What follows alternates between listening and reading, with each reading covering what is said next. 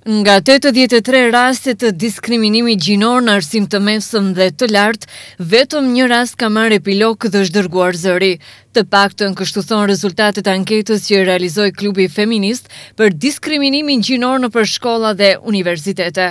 Kryetari e klubit feminist pranë UEL-s, Rita Beadini, thotë se janë 15 emra të profesorëve që janë denoncuar nga ana e studentëve. Dhe mbi të gjitha, ajo që na shqetëson një farë lloj mënyre, po edhe na ka lënë të habitur, janë mbi 10 emra, 15 do kisha thënë, të profesorëve që i kanë denoncuar studentët për kërkime të favoreve seksuale nga studentet vajza. Profesorët në fjalë janë profesorë në Universitetin e Evropës Juglindore dhe në Universitetin e Tetovës, madje disa nga ato udhëheqin edhe institucionet larta shtetërore në Maqedoni.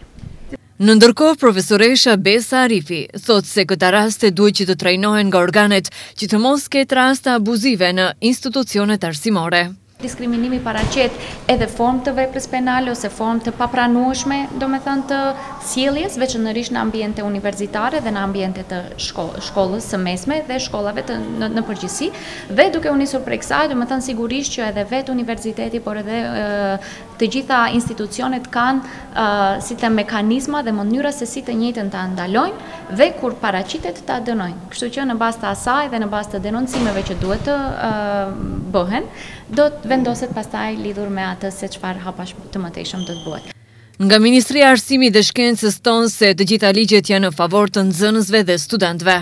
Ministria e Arsimit dhe Shkencës gjithnjë do të ngellë dhe do të jetë mbrapa të gjithë atyre të cilët do të jenë të diskriminuar apo të keq trajtuar apo në një pozitë pa lakmueshë të vendosur, pa marrë parasysh a bëhet fjalë për nxënës të shkollave të mesme apo të studentëve të arsimit të lartë respektivisht të universiteteve. Nga gjithsej 334 studentë anketuar në pyetje se a mendoni se ka diskriminim gjinor në arsim, janë përgjigjur me po 239 student, kurse 65 me jo, ndërsa rreth 20 nuk kanë patur përgjigje.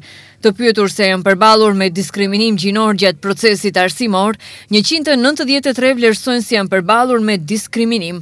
Gjatë anketës, nxënësit dhe studentët kanë patur mundësi që të shënojnë edhe raste specifike dhe njëra prej tyre kishte shënuar. Ka pasur raste kur profesori me qëllim nuk më ka kaluar, vetëm në mënyrë që t'i shkojë në zyrë, shkruan në denoncimin e studentëve dhe nxënësve.